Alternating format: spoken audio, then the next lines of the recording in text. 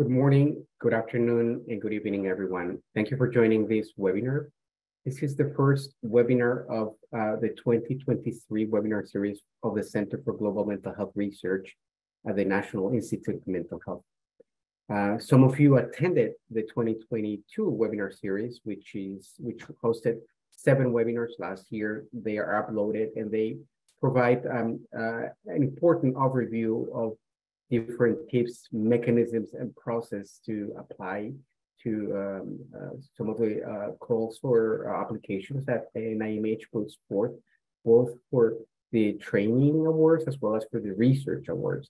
So I would invite you to access those recordings that are now live.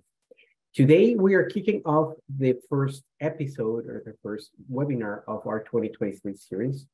And I am thrilled to announce that this webinar has been co-organized by NIMH and our colleagues from the Wellcome Trust, and they will soon be invited to come to the screen. The topic for today is finding the right treatment for the right people at the right time. Whereas in global mental health, we have a very important challenge ahead, which is to provide access to care to individuals that are in need. It is equally important to ensure that they receive good quality of care. And part of that is ensuring that the services and the treatments we are providing have the highest likelihood of helping these individuals and communities and to optimize the care we provide. And this is precisely one of the areas where stratification comes into place. I would like to invite my colleague Usman Hamdani from Wellcome Trust to turn off his camera. Next slide, please.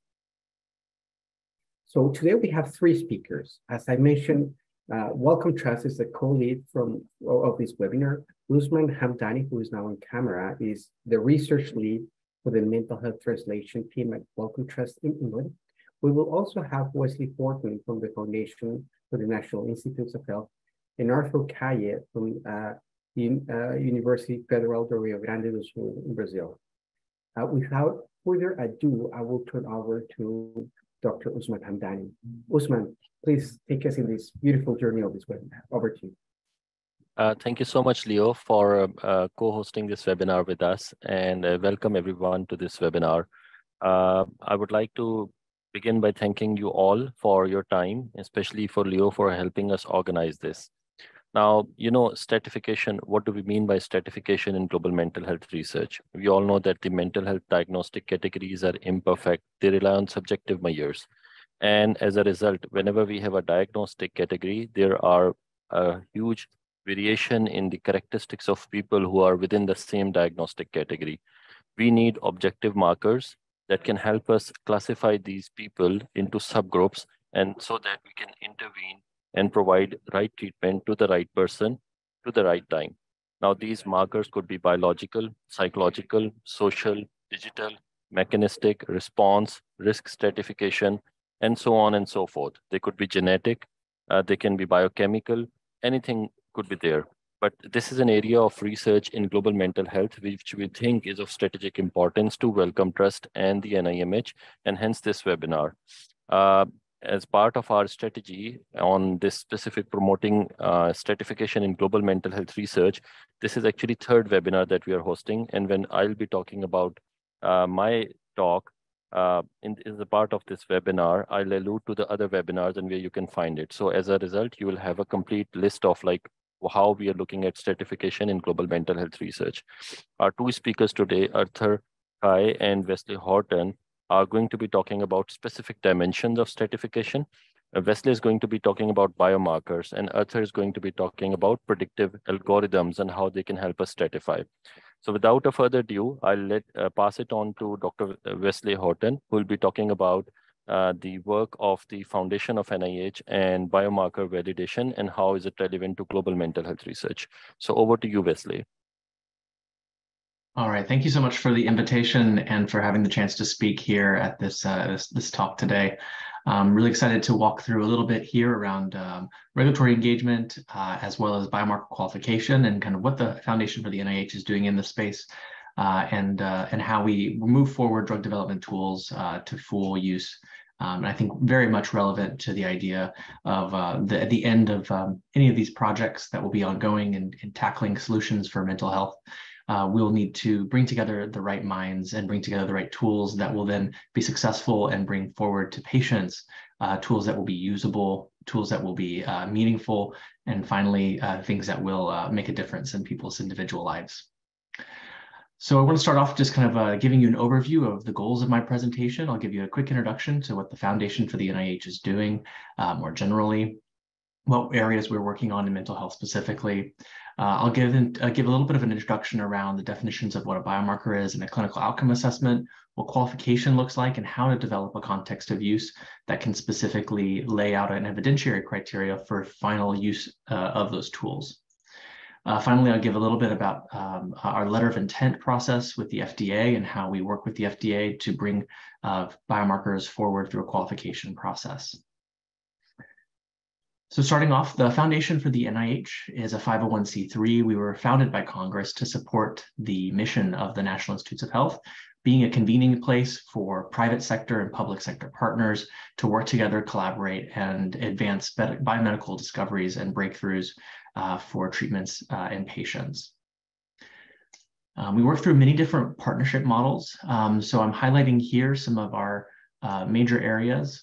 One of these are the Accelerated Medicines Partnership, which is usually a one-to-one collaboration with the NIH and private sector partners in the FNIH to develop and advance a project specifically in an area. This is very much focused on larger scale initiatives. And one of our flagship programs that recently launched in the last 2 years is our Accelerated Medicines Partnership in Schizophrenia, which is looking to define trajectories and develop algorithms in clinical high risk for psychosis. I'll speak more specifically today about the Biomarkers Consortium and what we have ongoing in this space. We have 2 projects that have relevance in the mental health space. One is focused on inflammatory markers of major depressive disorder, where we're looking at developing a biosignature of MDD as well as Alzheimer's disease and the differences between those. Another project that we have ongoing is a SV2A PET project focused on synaptic density. This is focused on Alzheimer's disease, but has a biop portion to look into schizophrenia as well. The Biomarkers Consortium is really focused on developing specific projects. It is more developed with private sector partners as opposed to being a full partnership with the NIH. And so a little bit different in its scope, but definitely an area of active work within the FNIH partnership models. So the Biomarkers Consortium is looking at developing meaningful measurements. We're looking to lead and create cross-sector efforts to validate and qualify these biomarkers or other drug development tools to accelerate better decision-making. And so that involves really engaging with regulators, engaging with drug developers to ensure that what we're developing has the biggest impact, that the validation that's developed supports the final tool utility so we can get these over the finish line and used by patients for finding solutions. We've got a lot of tools that we've generated within our consortium, and we've been doing this for over 15 years. Many therapeutics have been advanced by the tools that we've generated here, 9 clinical tools currently being used in drug development, 5 FDA guidance documents supported by the work within the Biomarkers Consortium. And at this point, we have 1 clinical safety biomarker that's been qualified. We've worked with the FDA on developing the biomarker evidentiary criteria, which I'll talk a little bit more about today. We have many publications and many member organizations that join as part of our steering committees within our consortium. One thing I will note is our work within autism, which developed 2 LOIs that have been accepted into the biomarker qualification program. One is on eye tracking for sociocommunicative deficits, and one is on an EEG marker in these areas, looking at developing and advancing those as stratification tools. Those were the 2 first psychiatric biomarkers accepted into the biomarker qualification program. This is giving you an idea of how it's governed. So benefits of projects being within our consortium involve the ability to work within our steering committees, which have very focused efforts within the specific disease area, and a lot of expertise in driving these forward. Embedded throughout our programs, our engagement from the NIH as well as the FDA, to really ensure that what we develop here has long-term utility in being impactful for drug development. And finding therapies. One of the pieces here is that we're not just interested in the drug development aspect of this. One aspect of it is in having the Centers for Medicare and Medicaid Services on our executive committee, is to get feedback on payer perspectives around these tools. As we all know, that one of the biggest hurdles will be not just making sure these tools work, but making sure that patients and individuals have access to these tools in the end, that could then find them and match them to the right therapies. So I want to start at a high level, just giving a quick introduction to some of the definitions. We find it really important to kind of be very specific in the language that we use, so that we can make sure everyone is on the same page. So I want to go over a few definitions here around a biomarker, a clinical outcome assessment, and a surrogate endpoint. So biomarker is really looking at an objective measure of a process, whether that be biological, invasive, pathogenic, or a response to exposure, or to a therapeutic intervention. A clinical outcome assessment is reflecting how a patient feels, functions, or survives. And a surrogate endpoint is used in clinical trials as a substitute for a direct measure of how a patient feels, functions, or surprised. So it is a surrogate of that major point. It's important to use these tools in assessing kind of safety and efficacy of drug development, but they differ very significantly. So you want to be careful not to equivocate some of these different terms, and make sure that whatever you're developing specifically fits into one of these categories, so that you can get the right engagement from regulatory and drug developers. So there are kind of three different ways to integrate biomarkers or a clinical outcome assessment into drug development, ways to advance these through what we consider like final qualification. So there's each drug company will be submitting, an IND for their specific drug development pathway, and they will need to support that with what evidence they have specifically on what biomarkers they would include in that. And so a high threshold of evidence would need to be provided to ensure that what they're using will be able to detect a signal and be helpful for advancing their therapeutic. Another pathway that's more open is to go through the biomarker qualification program within the FDA. So it's a formal pathway, which I'll get to in a bit, but it allows for open collaboration with the FDA and drug developers and private sector to really engage on what the evidence is and stake a claim on what we would like to do in this space, and make sure that whatever that is really clear, and everyone feels strongly that they can prove and show that it works in that specific way. There's another way to getting something qualified, which is scientific community consensus. So over the years, a bolus of information is collected. Information is kind of categorized in a larger consensus sense, and the community can come to a consensus on what is a qualified biomarker. And so there are a lot of examples where we didn't go through a formal process to get something qualified, but it does in the end show that consensus shows that this is working. So why do we want to develop biomarkers? So one of the important parts, and I think was mentioned earlier, is around improving diagnosis. As we know, there are challenges with the current diagnostic categories in being able to understand what they truly mean, and be able to subtype individuals into specific ways that are outside of the current paradigms of diagnostic codes. So we want to find different ways of understanding and detecting these earlier, and to find more effective treatments by doing so. Another aspect of this is better monitoring of disease. So being able to help clinicians plan accordingly and understand when things are progressing or when things are expected to progress. Another aspect is personalized medicine, being able to identify specific subgroups that might respond to certain treatments differently, and more efficient clinical trials. It's a burden to be within a clinical trial, and it's important that we show the likely benefit of a particular treatment and show that in a cost-effective and efficient way that releases burden from patients. Early interventions are increasingly important as we understand biological processes start earlier than we actually detect symptoms, and improvement to drug development. Knowing whether a drug is safe, knowing whether it's efficacious is really important, and these are helpful indicators of how this would actually work.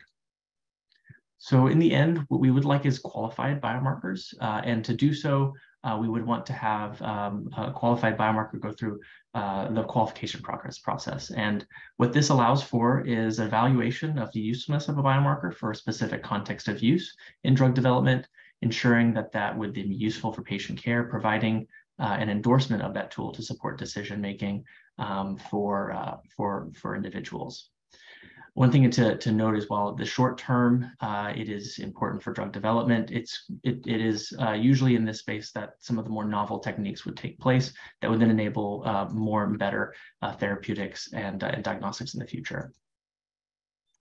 Biomarker qualification program kind of has a few steps here just to give you an idea of how this works with the FDA. There's a letter of intent that's submitted that proposes the context of use and its use within drug development, a qualification plan, which generates the necessary supported data to qualify a biomarker, and a full qualification package, which will allow you to support your qualification with that proposed context of use with all the data that's been generated so far.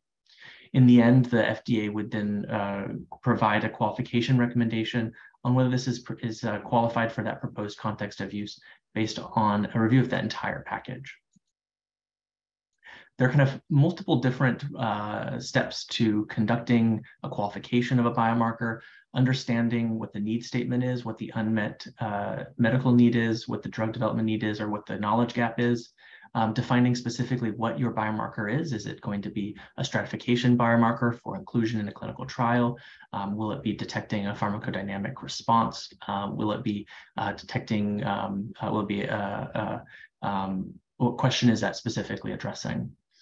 So that's the aspect of drug development, but to think about it also to the patients, what is the benefit and risk ratio here?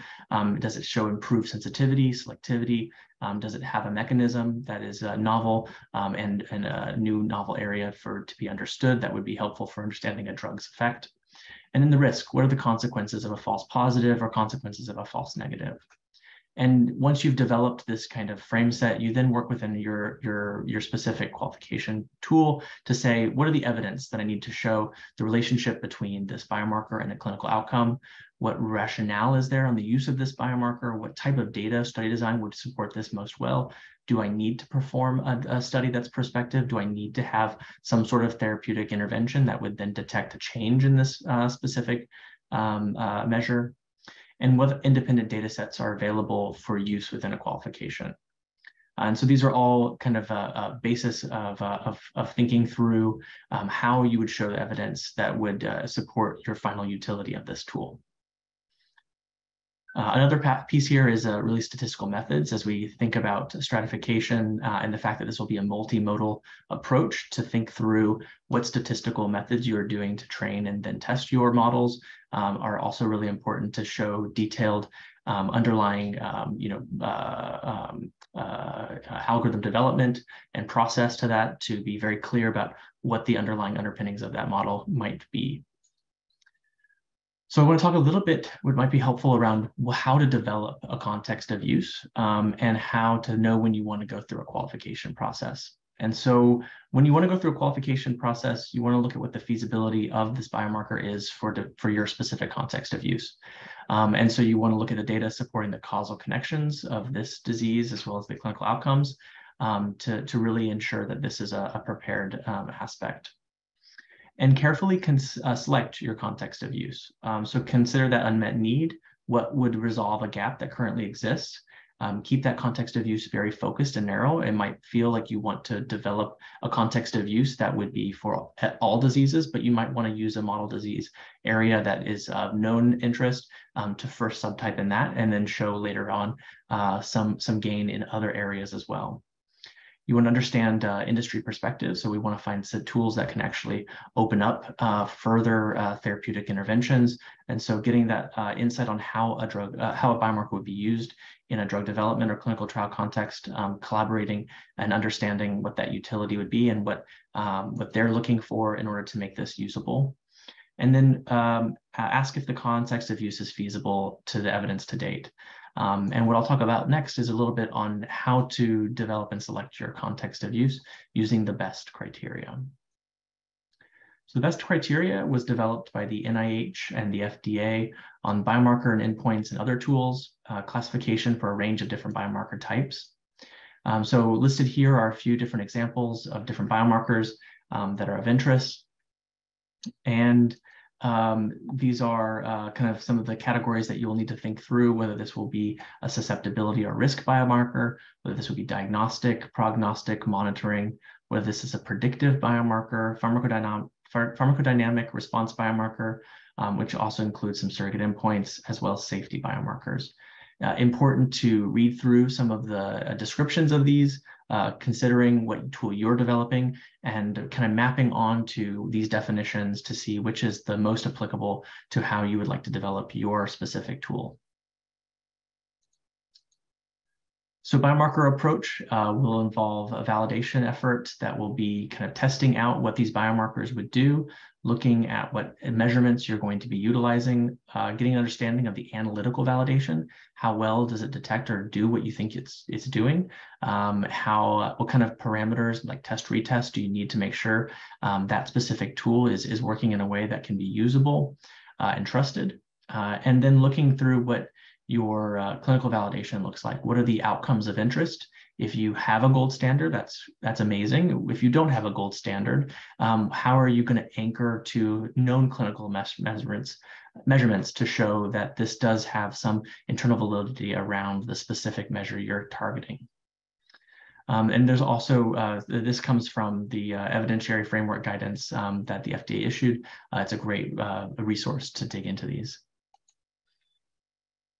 Again, so just to sum up some of these ideas is to evaluate that unmet need, define that context of use using that best criteria.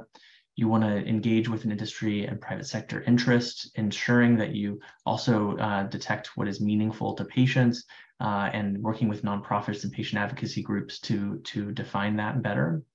You want to conduct that rigorous analytical and clinical validation to ensure it's reliable and has clinical relevance. And importantly, for any effort that would involve the FDA or involve regulators, is to ensure that you foster public-private sector partnerships so that collaborations are more useful for everyone, that the data will be usable by the broader community, and that what successes you have can be carried forward. There's also opportunities for early engagement. Say you have an idea, you have a biomarker, you have some ideas of how you would like to use this. There's always pre-LOI submission meetings that can be organized through the Critical Path Institute or within our biomarkers consortium that can then assist with bringing forward a qualification process and increase the likelihood of acceptance of that biomarker. I do want to highlight one quick initiative that we are supporting and have the fantastic support of many private sector, both nonprofit and industry. We're happy to have the Wellcome Trust as well as the NIMH really leading the way on this partnership around AMP schizophrenia. What is listed here are kind of the ways that this project will enable an advancement within the new kind of area that's diagnostic area of clinical high risk for psychosis, looking at deep phenotyping from different modalities, looking at what clinical outcome measures would then be most helpful and indicative of changes or predicting changes over time, and then defining what you have as clinical endpoints. In this case, conversion to psychosis would be kind of a primary clinical endpoint that you're very interested in, but then defining out what those trajectories are, whether that someone is in remission to the CHR state or not converting or non-remission. And so being able to subtype and stratify individuals into these categories would then enable different types of drug development outputs, whether that be clinical outcome assessments, multimodal biomarker signatures, or as I mentioned, future endpoints that could be useful in drug development. Another piece of this is standardization, being able to do large initiatives like the ones that many are doing in the with Wellcome Trust and with the NIMH allow us to standardize against multiple different sites and make sure those measurements are as standard across, as well as ensuring that when you include an international component, that you take into consideration the different cultural differences that may be driving or changes that may be different depending on those contexts that could be driving or changing those biomarker signatures. That is all I have to present. Thank you so much for your time and happy to take any questions. Otherwise, I think I'm going to pass it perhaps now over to Arthur Caillet.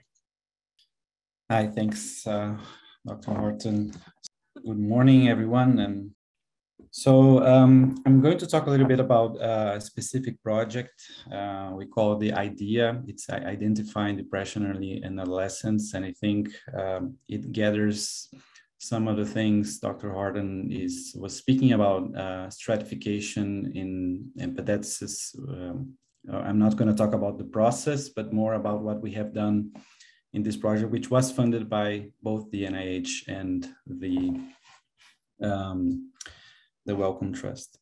So I want to begin discussing why do we want to predict things in the first place? And I think two words come beforehand. The first one is we want to predict relevant outcomes in medicine and in mental health, and we want to predict outcomes that will change what we will do next and change the prognosis. For instance, if you have a sunny day, you can bring sunglasses, otherwise you would bring an umbrella.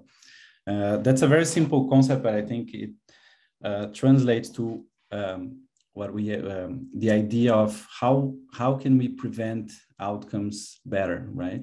So we have three ways of targeting prevention. We can do universal prevention, when we target everyone in our intervention. We have selective and indicated in the promotion of health. And in the case of depression, we understand from past randomized clinical trials that the universal stretches were not effective, and it has been recommended that we shouldn't pursue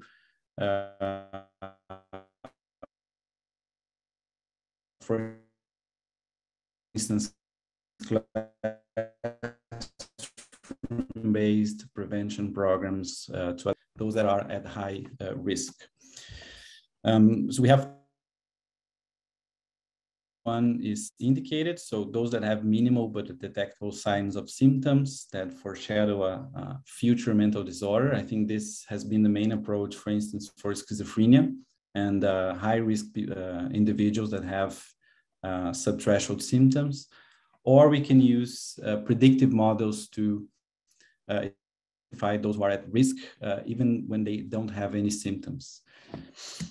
The definition of risk is very hard in mental health, as you know, how to identify the needle in the hay. In the case of depression and many other mental disorders, I think the most relevant and used marker of risk is family history. But there's a lot of limitations with that. The first is that we are only limited to those individuals that have a family history in the first place. And the second is that we know that family risk gives us very low relative risks in general, right? So 2, 3 to 5, maybe in the case of depression. Why did we choose depression? So talking about a relevant outcome. So we know that depression is responsible for most of the disability adjusted life years. So the years lost to disability throughout the lifetime among mental disorders. We understand that it's a very prevalent condition that begins very early in life. And that's why we chose to tackle depression in adolescence in the IDEA project. And we know that most of these DALYs are lost in low and middle income countries. And that's another discussion that we're going to have afterwards, that most of the predictive models that we have are set, developed, and validated in high income countries. We have these examples, right, from other areas of medicine. Let's take cardiovascular disease, for instance. This is the Framingham risk score, in which you don't consider just one risk factor at a time, but you can combine those risk factors to compose a dimensional risk score. And a dimensional risk score has been one of the ways that in cardiovascular disease, we could set trials to understand, for instance, that treatment of hypertension or dyslipidemia only works, and it's only cost effective and positive cost benefit ratio in very high risk individuals. So I think, so we thought that this was a model that we could pursue in mental health as well. and to take then a dimensional approach instead of a categorical approach. So in the development of a risk score for depression, we went to cohorts. This is a Brazilian cohort that we have that already had data, right, collected from birth to early adulthood. And we used available data both in the development here in Brazil, but also in other cohorts around the world to validate this data. So I think this is one useful message for those that are wanting to develop predictive models, that we have lots of data that are available in different countries for us to propose analysis, prospective analysis that could deliver effective predictive models. So we selected predictors. Those predictors include biological sex, ethnicity, maltreatment, school failure, social isolation, the relationship between parents and of the child with their parents, running away from home, and fights. So those are all predictors, and this is on purpose. Predictors that are easily collectible. They're socio-demographical and cheap and easy to collect, and that we could collect with the adolescent himself or herself, for instance, in schools, because we wanted this score to be replicable across low and middle income countries, settings with low resources, and because we didn't have lots of evidence to support other kinds of predictors. And what we learned by looking at the performance of each of those isolated predictors is that the score, the ideal risk score that combined all of those together, was better than using each of those alone, which validated our intention to use them to that multivariable model. Of course, we have to understand that sometimes, so prediction is always uncertainty. So we have a prediction that many times is going to work, and many times is not going to work. So there's a lot of implications of that, and ethical implications to discuss with the patients. For instance, even when we predict depression with high certainty, it might not happen, and the implications of that. So we published this first risk score generated in Brazil with an area under the curve of 0.78. This is similar to what we have, for instance, with the Framingham and other scores in general medicine and in mental health. But one of the challenges that we have in this field is that we don't have, it's very rare that we have valid external replication.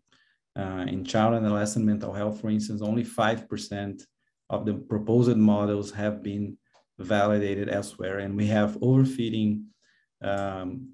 So replication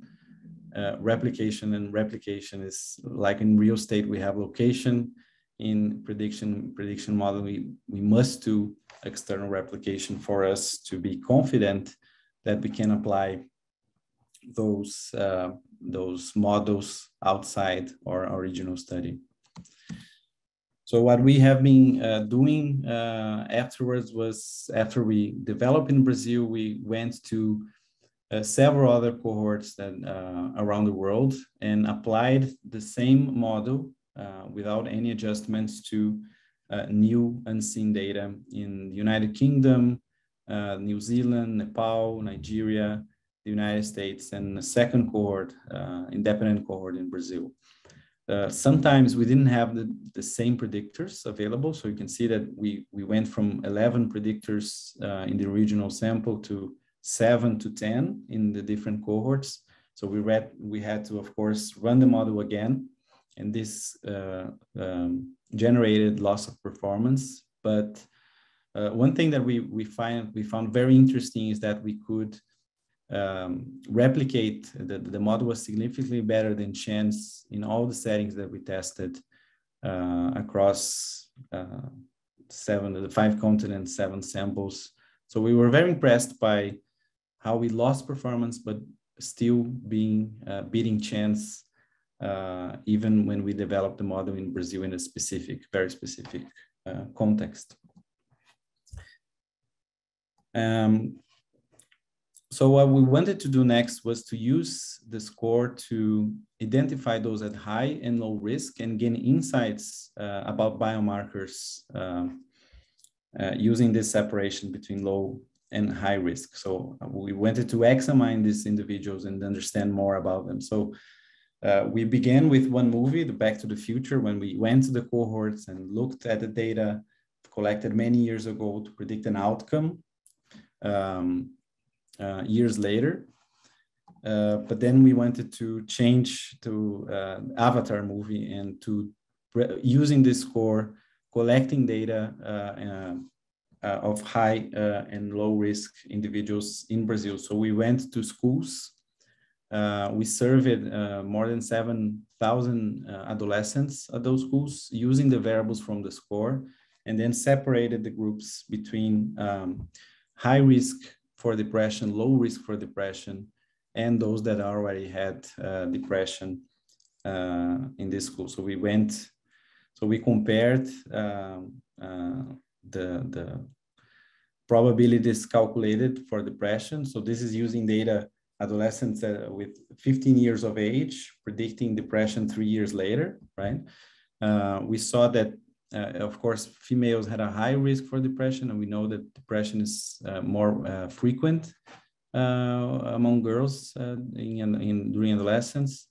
But the density of the predictions were similar, although in Pelotas they were, in Porto Alegre, the new sample, they were higher because we had a different mixed case mix in this new sample. The frequency of those predictors were similar across as well, but we had more frequent presence of predictors in the new sample. And the structure, also we compared the structure between, this is a network analysis comparing the structure between the predictors was also similar between the samples. So if you look in the x-axis, you have the PHQ, the indices for depression. These are the low risk individuals. They had low symptoms of depression and low probability as calculated by the score. You have the high risk group, those that have low scores of depression, but already had a high risk of depression at baseline, and those that were already depressed.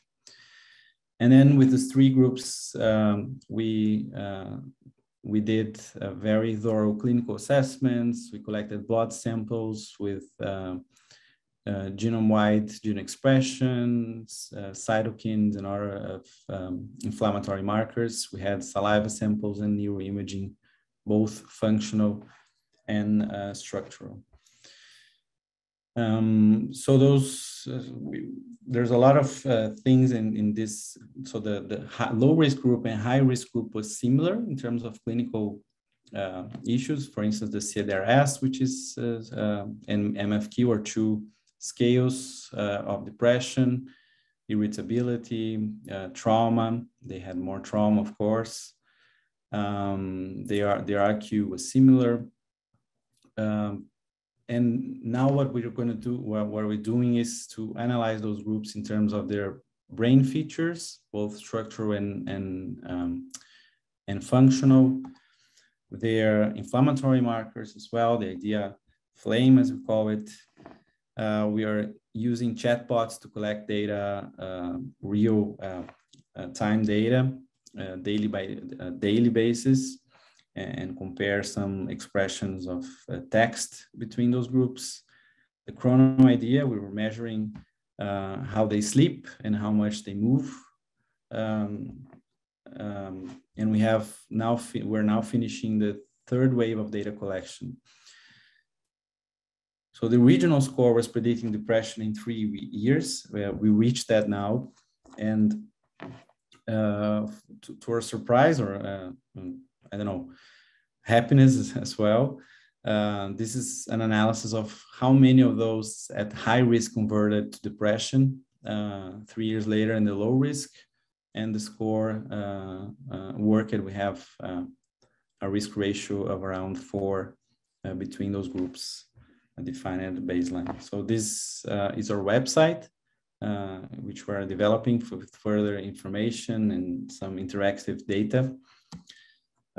This was our financial support, some national and international institutions, but it's all public funding. These are some pictures of the team meetings during these years. And thanks a lot for your attention. And I'll be happy to take questions.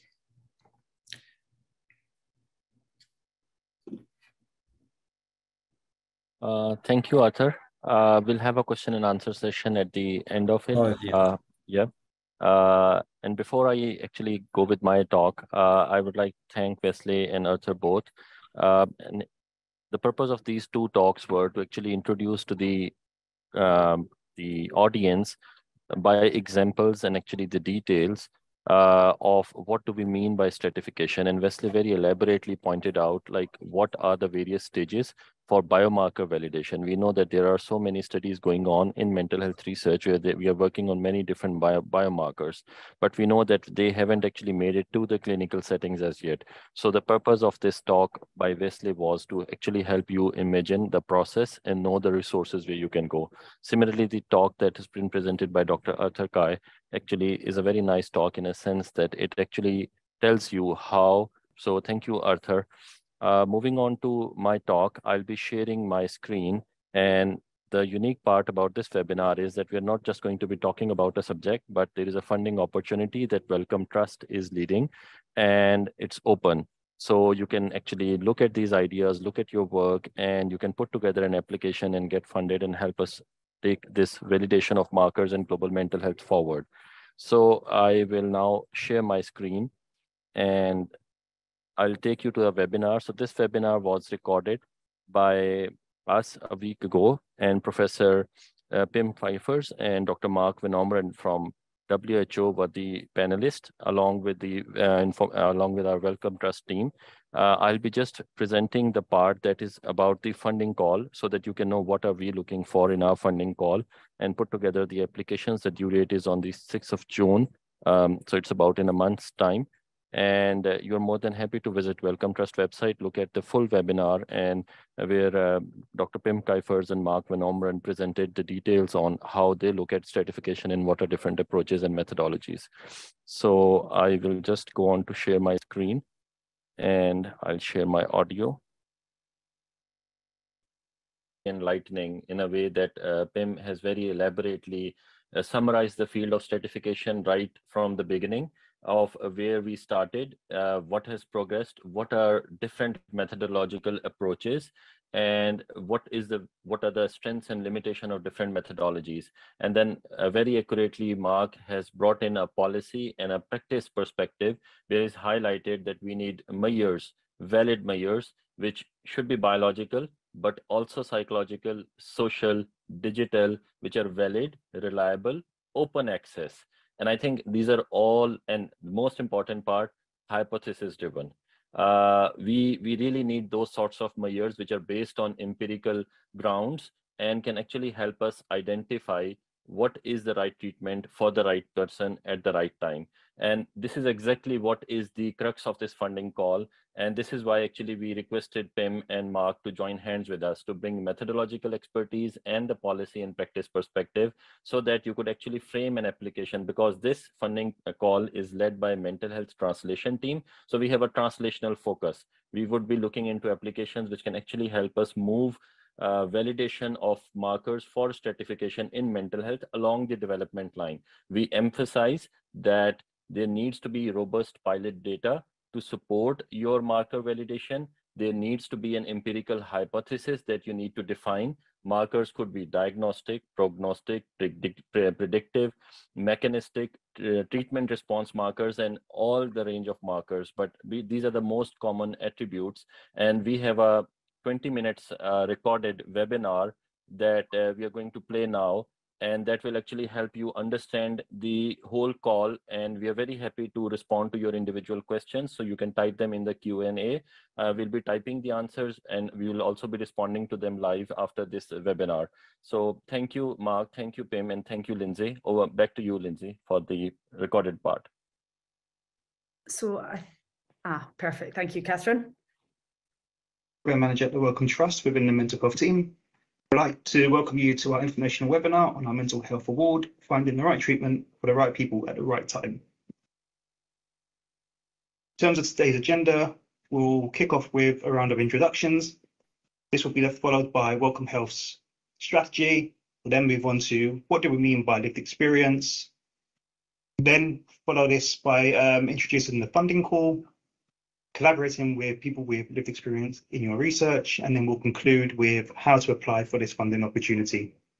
So firstly, I would like to hand over to Margaret. Introduce yourself. Hi, my name is Margaret Obiambo, Lived Experience Advisor based in Nairobi. Hi, I'm Catherine Smith, Projects Officer in the Mental Health Organisation team here at Wellcome. Hello everyone, my name is Verena Kawanya, a Lived Experience Advisor from Nairobi, Kenya. Hi, I'm Lindsay Bilsland. I'm head of the Mental Health Translation team. Hi, I'm Usman Hamdani. I'm Research Lead in the Mental Health Translation team. Hi, my name's Kate Martin. I'm Head of Lived Experience in Wellcome's Mental Health team. Okay, thank you everyone. So we'd like to kick off with Wellcome's mental health strategy, and I'll pass over to Lindsay. Thanks, Chris. So the Wellcome strategy, we fund discovery research into life, health and well-being, and we also support research into solutions to 3 of the largest health challenges facing humanity: infectious disease, climate and health, and mental health. And we promote diversity and inclusion and a positive research culture in all the work that we fund and we do. And then last year we announced that we have 16 billion to spend over the next 10 years in order to advance our strategy. If we then focus in more detail on the mental health vision and mission, our vision is a world in which no one is held back by mental health problems. And our mission is to drive a step change in early intervention in anxiety, depression and psychosis. And we acknowledge the challenges that exist around the diagnostic categories in mental health. And so we use the terms anxiety, depression, and psychosis in a very broad sense. So it will include any anxiety or depressive disorder, including obsessive compulsive disorder and post-traumatic stress disorder, and also all forms of psychotic disorder. So including schizophrenia, postpartum psychosis and bipolar. So in order to achieve our vision and mission, we're looking to build a more integrated field of mental health science that combines different expertise, and this includes lived experience. We're going to fund a broad range of research to really advance understanding of how biological, psychological and social mechanisms interact and result in the development and the resolution of mental health conditions. And then we're also looking to drive the development of better ways to intervene early. And this includes both improving our ability to group people, so to identify subgroups of people with different mental health conditions and or at risk of developing these conditions. And this will hopefully allow us to develop more targeted and personalised interventions. And then just on the right-hand side, it shows some of the open opportunities on our website. So we've got 2 current contract opportunities open. And then in addition to the call that you hear about very shortly, we also have another funding call that will open later this summer, focusing on anxiety. So we can fund people and teams doing research across a number of levels, so from the subcellular through to the social, and across a wide range of disciplines that are relevant to mental health. And this might include biologists, psychiatrists, chemists, economists, ethicists, historians, and we can fund basic and clinical research for potential new and improved early mental health interventions. And these can be pharmaceutical and non-pharmaceutical, including digital, and for use both in healthcare and non-healthcare settings. If you are studying anxiety and depression, we ask that you use our currently agreed core measures in your research, unless there are exceptional reasons why this will not be possible. And this is in addition to other measures that you may wish to use. And then just to flag that while the mental health team focus on anxiety, depression and psychosis, we also have a discovery research team that accept applications on any other mental health condition, as well as anxiety, depression and psychosis. And they run 3 open funding schemes that run 3 times a year. So it covers a number of different career stages as well. So please do have a look at our website for information on those. I'm now going to hand over to Margaret to talk about lived experience. Thank you. So lived experience, this is a unique form of knowledge, insight, expertise that comes from having experiences of mental health challenges, can either be diagnosed or not diagnosed. So in terms of lived experience is central to our work at Welcome, and it helps in shaping the day-to-day work, thinking, direction, and also decision-making of the mental health team. And projects or that we develop or fund needs to have meaningful involvement of people with lived experience expertise. And we also work to integrate lived experience expertise in the field of mental health science. And I'll pass it to Usman. Thanks, Margaret. In the next few slides, I'll walk you through the details of this funding call. So this is a mental health award on finding the right treatment for the right people at the right time for anxiety and depression. As Lindsay in her strategy slides identified that we are focused on 3 conditions, anxiety, depression, and psychosis. But for this mental health award, we are focused on only 2 conditions, anxiety and depression. Before we go into the details of the call, I would like to highlight a few aspects related to the broader remit of this call, which is about whether we describe it as stratified psychiatry or precision psychiatry or personalized mental health. All the stakeholders related to the field of mental health, including funders, clinicians, mental health scientists, and users, including people with lived experience of mental health problem, are becoming more concerned to ensure that the right people get the right treatment get the right treatment at the right time for their mental health problems. How we can do that?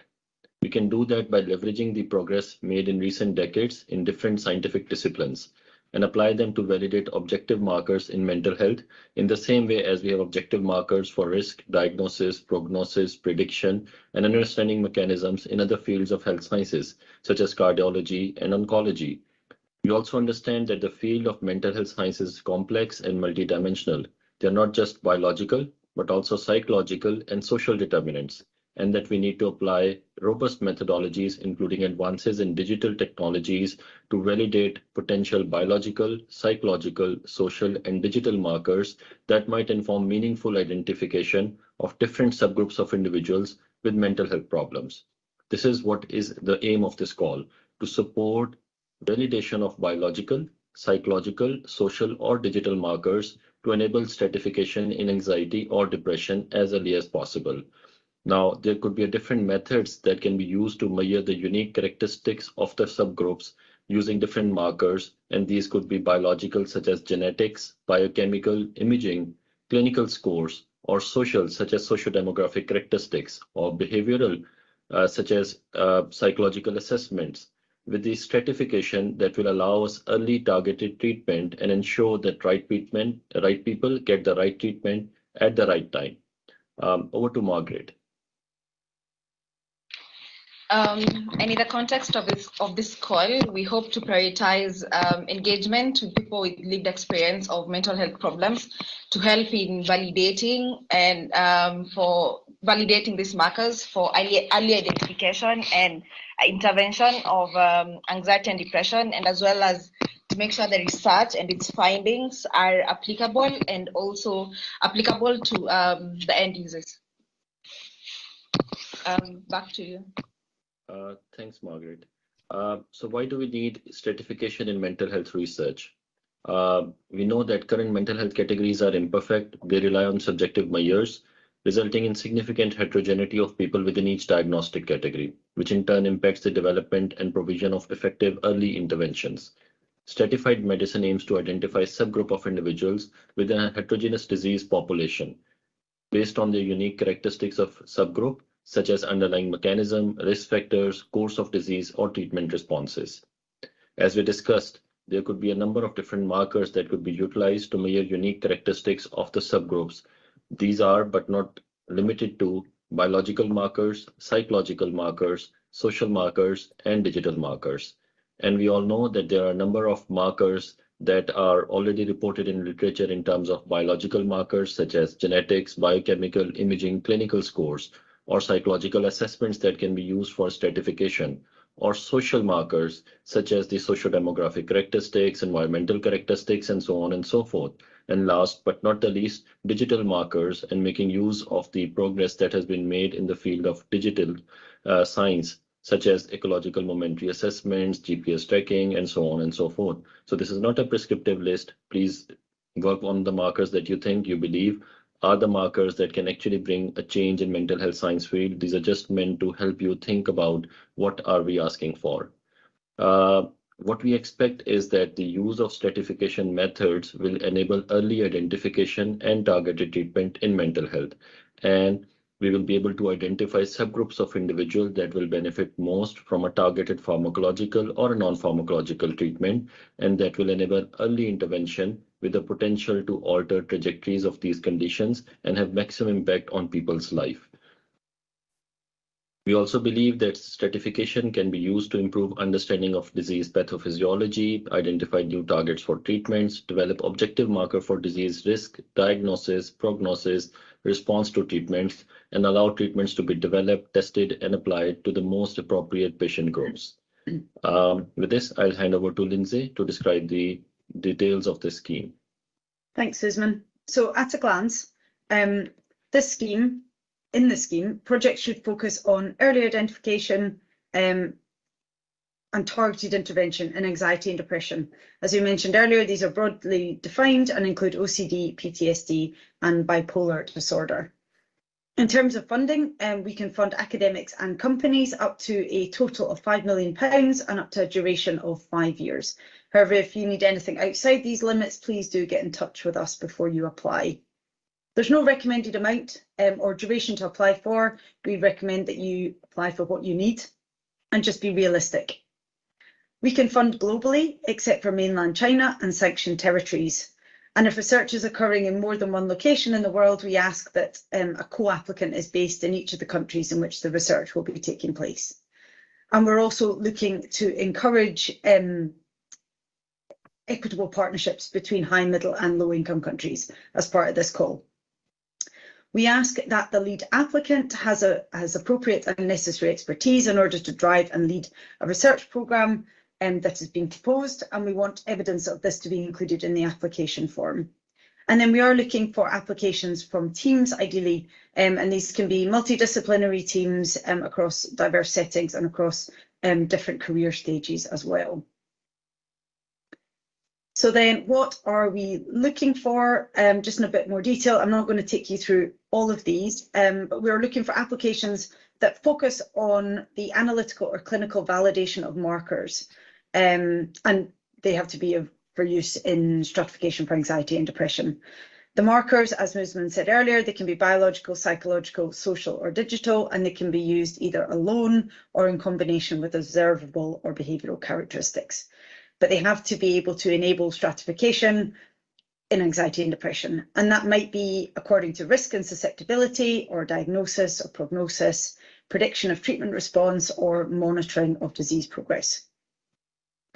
We are looking for proposals to embed lived experience expertise, and this is at multiple stages in the proposal, so across planning, design and the delivery of the research. We're looking for markers that are scalable, ideally, and that can be applied in a number of different settings. And really, ideally, through this call would be tested in a number of different settings, as this will ensure generalizability of findings. And then we also would like you to consider the uptake of markers from the outset, and there's some ideas around how you might do this on our website. So then this next slide just shows the assessment criteria for the full applications. So for full applications, we'll review the application against 4 weighted criteria. The first is the research question, the proposed methodology and the potential for impact. And that's a 40% weighting. The second criteria is the suitability and the expertise of the team, 20% weighting. The third criteria is lived experience involvement, again a 20% weighting, and the final criteria is around suitability of research location, research environment and research culture, and that's 20%. And that at the shortlisting stage, so when we're shortlisting preliminary applications, we will use a simplified rubric. And I'm now going to hand over to Veronica for more on lived experience. So all applications will need to demonstrate clear plans for collaboration with lived experience at multiple levels, which we'll discuss next. It's particularly crucial to this call that we do that, because that ensures that the findings and research will be meaningful and relevant to end users and reflect the priorities of people with lived experience. Lived experience experts should be paid appropriately for the work that they're doing. We expect you to prove that you have budgeted and costed for collaboration with lived experience throughout your proposal. It's important that you remember that as a research community, we're all still learning about the best approaches to this kind of work. So we don't expect any sort of perfection at this stage. At Wellcome, we're really interested in learning with other researchers and other organizations. And to that end, we'll be having workshops with the lived experience team where we can share what we think are some of the best practices when it comes to this work. And I'll hand over to Kate. Brilliant, thank you. To just say a bit more about what we're looking for in proposals and applications. So, as we said, we don't have a sort of a set method or approach to collaborating with lived experience experts that we expect. The main thing is we really want the methods you're choosing to collaborate with lived experience experts to be relevant and the most appropriate, the most influential for your particular research and to really fit in with your research design. So, but what we are looking out for when we're reviewing applications are that people with lived experience experts are involved in multiple stages and in multiple levels of the research. So looking at the governance, the oversight of the research, the planning, the design, the delivery, the dissemination, etc. And what we know is that for each of those stages, you'll need to think about different methods, different models, different approaches to make sure that it's the most meaningful, the most impactful. So we're looking first off, are people involved in multiple stages?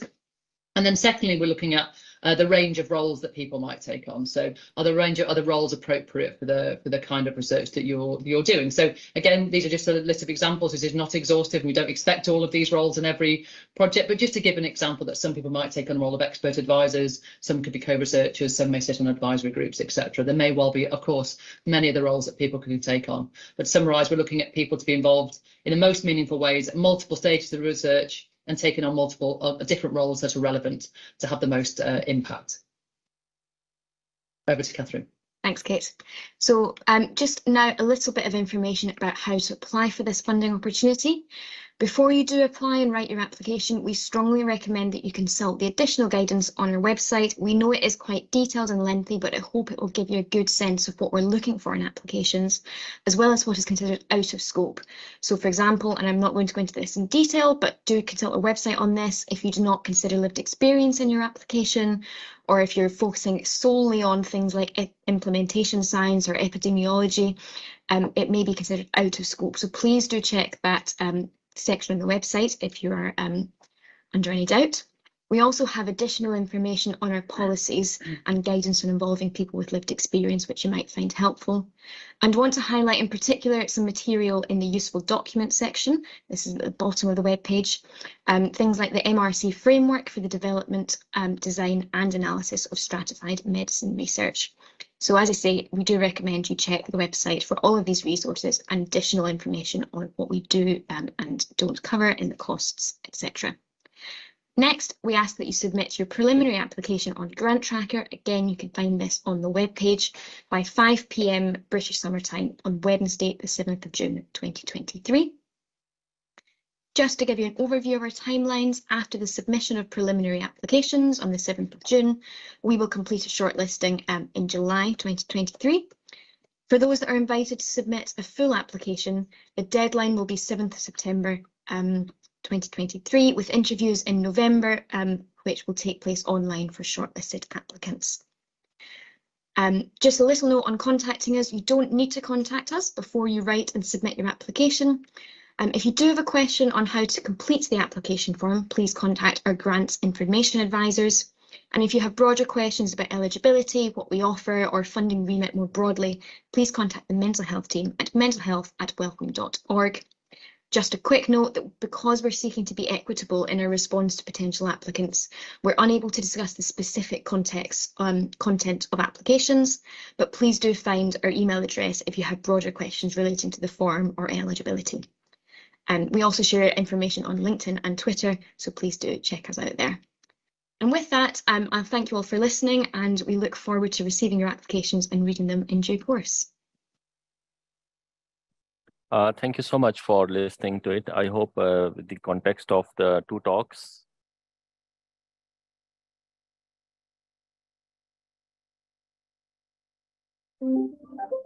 Usman, we can hear you loud and clear.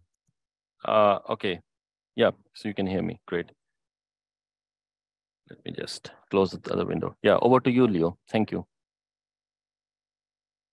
Thank you so much, Usman, for this section. I would like to invite Arthur, Wesley, and Usman to turn on their cameras. This was certainly a delight to hear what the foundations of NIH are doing. A very biological approach. Very interesting, Arthur, what you are doing, and to observe how Brazil, as an exemplar of a middle-income country, is actually doing research on stratification and research that is top-notch, but that can also, and it's also applicable to the reality of its own health system. So that is very interesting. And thank you, Usman, for sharing the the recording, the official recording of the call. So it's now in my time 11:08. We have 22 minutes to the end of the webinar. Why don't we spend at least 15 minutes doing some Q&A. So without further ado, I will read from the top. I have a question for Arthur. This can be a brief answer from Alex Conway. The universal interventions were not effective, or they were low quality evidence. There are two papers interesting for you to read further. One of those is in the MJ. There's in 2012. There's a discussion. It's one trial which failed, and then there's a discussion in an editorial which I think it's interesting to read. And there's Cochrane review, I think it's 2016, in which they review the evidence for this school-based interventions, and they separate between universal strategies targeting everyone or high-risk group, and universal strategies were very marginal effects. If you feel comfortable, Arthur, thank you for your answer. If you could share the link to those papers in the chat box for the Q&A, so that everyone can see. Yeah, sure. Of course. Another question for you from another participant from Farabatu, and sorry if I'm mispronouncing names or last names. For you, Arthur, how predictable are these mental health illnesses, in your opinion? I'm not sure I understood the question precisely, but in the case of depression, there's a lot of ways in measure prediction, right? And how well your prediction is good or not good. One of those is the area under the curve, which I presented.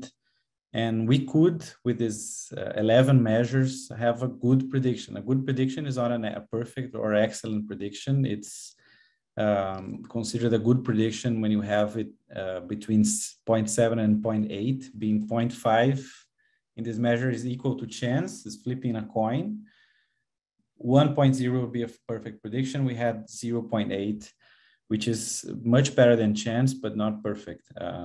But there's a lot of ways to measure predictions. There's calibration. It's a lot of different ways of measuring how well you can predict mental health outcomes. There are other scores that I know for schizophrenia and other mental health outcomes. I developed for ADHD as well, the persistence of ADHD. So depends on the model and the disorder we are talking about. Great. And another question for you before I turn over to Wesley and Usman. From Melanie Abbas, do you think the markers you found for the IDEA high-risk group might link with predicting better or worse response to treatment? And if so, how? I think that's a very interesting question. We didn't test that yet. And I think I would guess the obvious that those that with a higher risk group would have a worse response to treatment, but that's not necessarily true.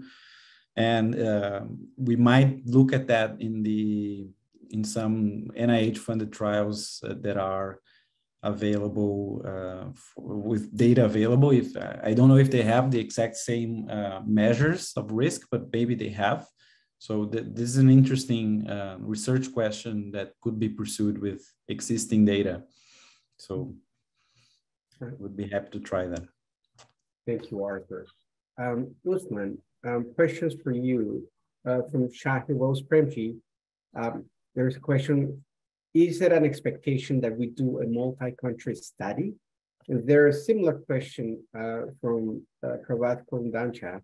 Can an early career clinician researcher apply to establish our research group in international collaboration? Thanks for your questions. We do not require a study to be multi-country, but we do require that the markers that you select have a translational potential. We do promote collaborations between high-income countries and low-middle-income countries. And obviously, the study design and settings that you choose should be suited to your research question. Definitely, this is one of the criteria that we are looking at, that the markers should have a translational potential in low-resource settings as well. So that's what we have to say about it. In terms of an early career researcher to be applying to this funding call to establish a research group, our focus is on supporting research that will focus on validation of markers, how that supports you, how do you use that to build your network, collaborators, partners. I think that is entirely up to you. You can put it in the plans in terms of the translational potential and the sustainability plans, but that's not something that the intent of the call is, but obviously you can use the resources and the opportunity to establish yourself in the area.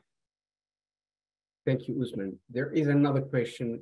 If this call is for clinical research only, so we do need robust pilot data to support stratification, and because this is the translational nature of the call, so we are not focused on the basic science research, but it is translational research that we are really focused on. So definitely the focus is on translational research rather than the basic research. Okay, thank you so much. Does this funding call include the use of a mechanistic biomarker to test the efficacy of the therapy targeting the mechanism? I can't comment on the very specific details, but yes, validation of mechanistic markers is within the scope of the call. Is there an option to submit letters of support with the preliminary application? Yes, so there's once you go onto the grant tracker, you can fill in the application, and then there are other support forms that you can upload things in there that you think are relevant. For example, your proof of concept data, your letters of support, your prior data that's not published that you're using to build the hypothesis or support the hypothesis. So yes, once you go onto the grant tracker, you'll find the place where you can upload additional information, which doesn't go into the specific sections that we have for the application. Could you, this is kind of a longer question, I'm going to read it. Could you please quickly summarize what is required for the preliminary stage in terms of co-applicant and financial estimation? For example, it is said, quotes, the lead applicant is responsible for inviting all other participants to participate in their application, end of quotes, and that I am supposed to invite them through the system to ask them to log on, fill some information, and confirm their participation. So far, I have not found how to do so. So you can go onto the grant tracker and you can start to fill in the preliminary application. It's very straightforward and it's really small. They're just 4 pages. You'll have to put in the names of the partners and collaborators. And if you have any questions or you feel any difficulty, please feel free to write to the email address that's given, and we'll be more than happy to respond to any specific queries or troubles that you may have. This is a 2-part question, or actually 2 questions within one. I would like to ask if the funding opportunity can be for women sick, depressed during pregnancy by using the score of EPDS, first part, and do we need to cooperate with researchers from the UK? So as we said in the webinar, we are open to fund any research across the globe except mainland China and sanctioned territories. So yes, the application can come from anywhere, and you can definitely focus on validation of markers in postnatally depressed women. So that's a target population because that is within the depression category. So yes. Does Wellcome Trust have examples of previous grants? I get it's written previous grants that won. I would imagine previous awarded grants that can serve as an exemplar. So we do not have such examples online available, but maybe the two talks that Wesley and Arthur gave, so they can give you the idea of the scope of the project. You can also go on our website and look at this full webinar. I just played the part specific to the funding call. If you go and play the full webinar, Professor Pim Kuipers has actually cited many papers which are very relevant to this funding call, and he's really laid down some really important kind of information there which might help you put together the application. So we do not have a sample completed application for the funding call, but you can benefit from these webinars and the information that's available. Please also look at the MRC stratification guidance, which is there on the webpage as well. That does cite some projects, and you can also find many other projects similarly which are ongoing and are related to stratification in mental health research, and I'm sure you'll find them helpful in thinking through the details of this call. And we can find the webinar that you presented with WHO and Dr. Kuipers following the link that you provided to us at the beginning of the webinar. Is that correct? Yes, so that's the funding page link, and on the funding page you can find the link to the webinars and support documents and everything in there. The study population, another question for you. Are we supposed to have only most vulnerable groups or along the lifespan development? Lifespan in adolescents, adults, and elderly, for the question. So our focus is on early intervention, and the early definition of early intervention will vary depending upon the condition, the context, and the settings. So you can suit yourself according to the study population you're looking at, the country that you're looking at, and the study condition that you are focused on. But it has to be an early intervention, and that needs to be clearly articulated that how this is an early intervention. Wesley, a question for you. Is the foundation of NIH accepting applications and applicants coming from low and middle income countries? Yeah, we do on a case-by-case basis have discussions on what could be possible for collaborations within our consortium. So happy to have any discussions. So feel free to reach out to me if you would like to propose maybe collaborating in a space. It may map onto an existing initiative. It might be something new. Usman, there was a question about, can you confirm that small businesses are eligible to apply to this call? So if you go on our website and look at the grant conditions, any organization that is willing to or can sign up to our grant conditions is eligible to apply. So just look at our grant conditions, and if you think your organization can sign up to them, yes, you can then apply. Question for Wesley, or potentially Usman, and potentially for any of you actually, could you give more examples of what is meant by a digital marker?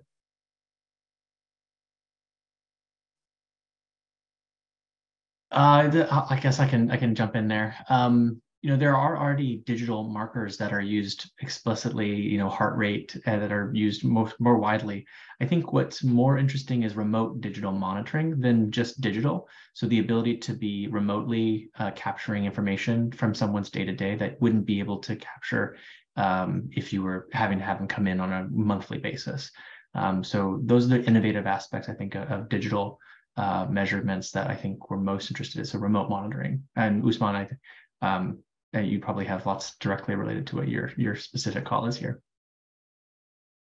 So there can be many digital markers as you have identified, but there could be also ecological momentary assessments that are being used to predict, like, for example, a lot of data is collected, and then that can help you predict when someone is going to have a remission or a response or a relapse of an illness. And similarly, remote sensing, as you have said, can be used for a number of things. GPS tracking can help you look at the activity. And similarly, the gadgets, use of gadgets, interactions. Similarly, speech, natural language processing, speech markers. There's a lot of research that's going on speech markers for stratification. So So the list is quite exhaustive, and if you just like maybe look into the PubMed, you'll find many good papers which are on the subject. Okay.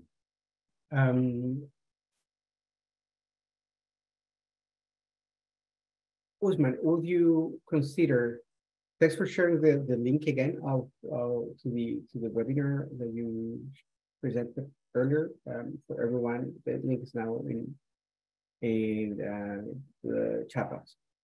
Usman, would you consider would you consider involvement of clinicians working directly with patients a quotes lived experience component? So clinicians working with patients with mental health problems do not constitute lived experience involvement. Lived experience involvement means people who had the experience of mental health symptoms firsthand, or they could be like carers, for example, a sibling, a parent, a child, or people who have actually had the experience of managing the mental health problems themselves or as part of their family or a social network. So the clinicians won't constitute lived experience involvement in mental health research as part of this call. Thank you, Usman. Arthur, question for you. What have been the most challenging aspects of doing research in a stratification in a middle-income country? And what have been the most rewarding aspects of doing such research in a middle-income country?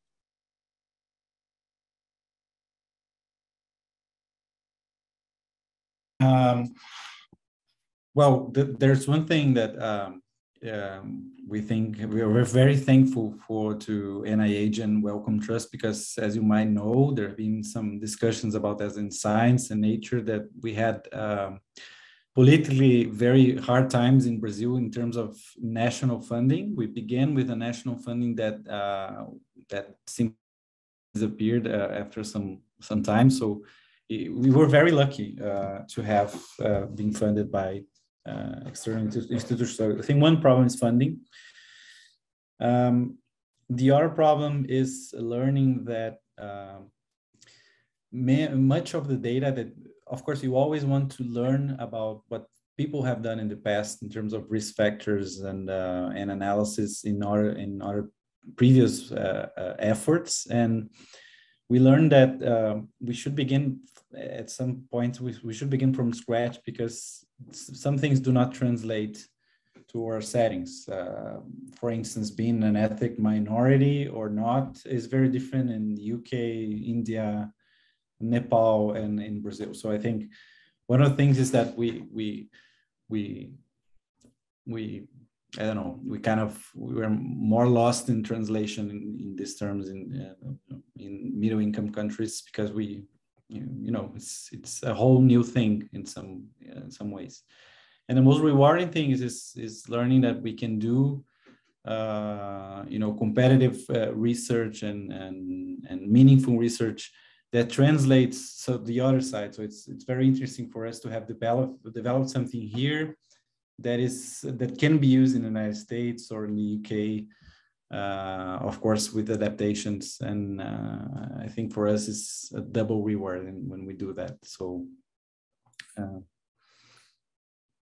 I think that's it.